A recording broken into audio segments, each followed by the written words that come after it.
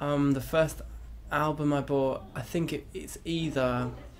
I do remember buying Britney's first album. What was it called? Baby One More Time. Yeah.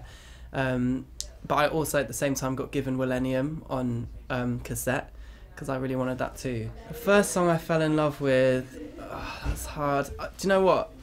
My brother really loved, this is a bit of a random choice, Wonderwall. And that was like Oasis was massive when I was a kid, and I just remember loving that song so much. So probably that one. There are so many songs I wish I'd written. I wish. What's a good one? I really wish I'd written Black Magic, like Little Mix.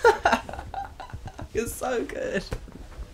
And I'd be rich as well if I'd written it. The song I can't get out of my head. This is a really weird one, but for some reason there are two songs that are always in my head, and one of them is Mel C and Bryan Adams. Baby, when you're gone. Don't know why. And also Unbreak My Heart. Those are my two songs always in my head. The song that makes me want to dance is Millionaire, Khalees and Andre 3000. That's one of my favourite songs, and whenever it comes on I just like feel, you know, I want to start moving.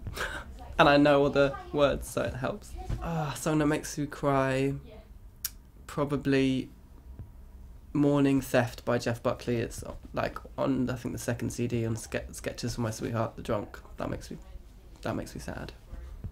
The song that I want played at my funeral, I'll just quickly tell you, my mum told me she wanted What a Wonderful World played at her funeral. So that's dark, Mum. For my funeral, I would like I Will Survive, Gloria Gaynor.